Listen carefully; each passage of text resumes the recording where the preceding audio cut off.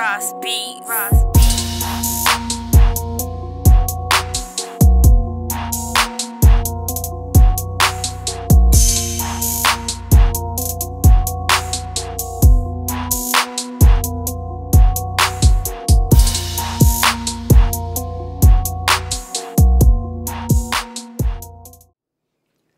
Yo, what is going on YouTube? This is Technically T, and you already know what we have in the house. The unboxing of the Samsung Galaxy S9 Plus.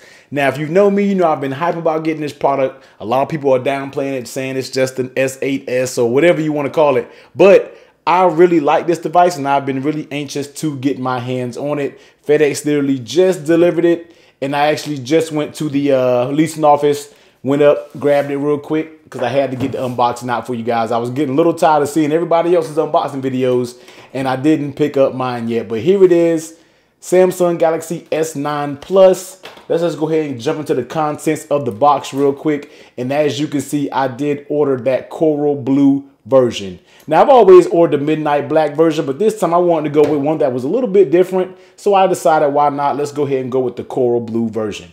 Seeing what else is in the box.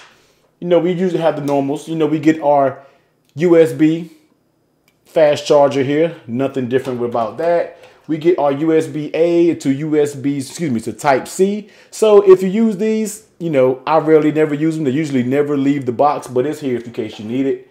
Get into this little compartment, guys. You know, we have our USB to Type-C cable there, and we also have our earbuds that are tuned by AKG. And I don't really use these, but I tell you to work. I did use them for the S8 Plus. I actually took them out of the box one day. I needed some headphones at work, and they actually sound very good, especially compared to like Apple earbuds or something like that. The bass on these are actually really good. So I know a lot of people saying they didn't know if the AKG headphones were worth it, but in my opinion, they do sound very, very good. So that's basically all of the contents inside the box. Let's go ahead and slide all of this to the side and look at what we came for.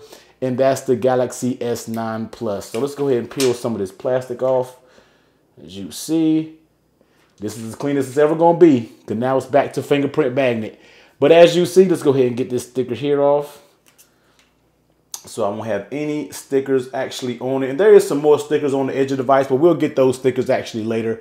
I just want to go ahead and get this quick unboxing video out. Let's go ahead and actually power it on. So I'm going to go ahead, run through the setup, get my information in there, and then I'll continue the video. Okay, we finally have everything set up on it. I just put my information in here real quick and have it, I have it set up. And the guys, it really feels like a similar experience when you're dealing with the S8. It feels great in my hand. The display is beautiful, as you already know. So basically, we're going to get into it. We're actually going to try this device out. We know we're running this as my daily driver. I have already taken my SIM out of my iPhone 10. This is my main SIM card, and I'm going to put the iPhone 10 away. So the two phones that I'm walking with right now is the Samsung S9 Plus and the Huawei Mate SE. Those are the two phones that I'm in my review period reviewing. But as you know, this will be in my pocket day in, day out. You know, we're going to get into tons and tons of cases. I'm going to literally film them right now, man. So it's a bunch of content is getting ready to come out for the S9 Plus. So stay tuned to the channel. We're going to get into camera tests. We're going to see what it is. We're definitely going to get into that 960 frames per second slow-mo video. We're going to get into all that, guys. So please stay tuned to the channel. And as you already know, man, this is Technically T. If you like this video, give it a thumbs up, comment, subscribe. See you next time. Later.